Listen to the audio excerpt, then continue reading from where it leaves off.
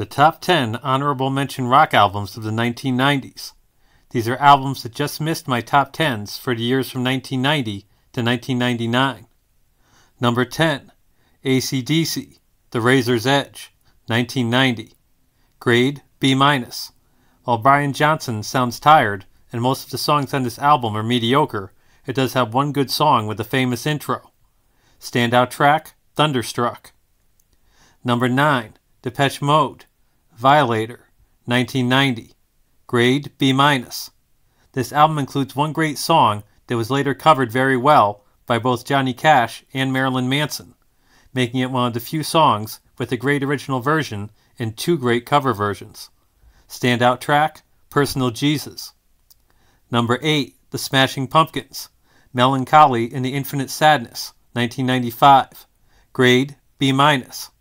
Billy Corgan's voice annoys me on almost every song, but this album includes the one absolutely great Smashing Pumpkins song that is the exception to that rule. Standout track, Bullet with Butterfly Wings.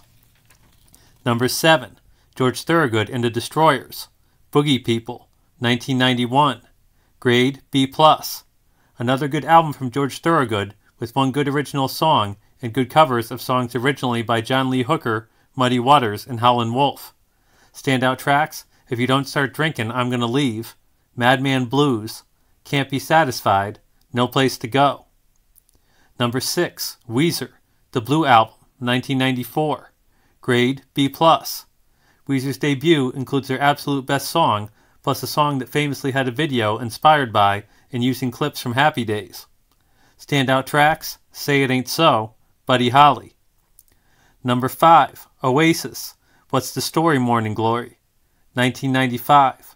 Grade B+. Wonderwall is overrated and overplayed, but there are two other singles from the second album that are good. Standout tracks, Champagne Supernova, Don't Look Back in Anger. Number 4, Oasis, Definitely Maybe, 1994. Grade B+. This is a Beatles-inspired band's very good debut album, but I actually wish they sound even more like the Beatles.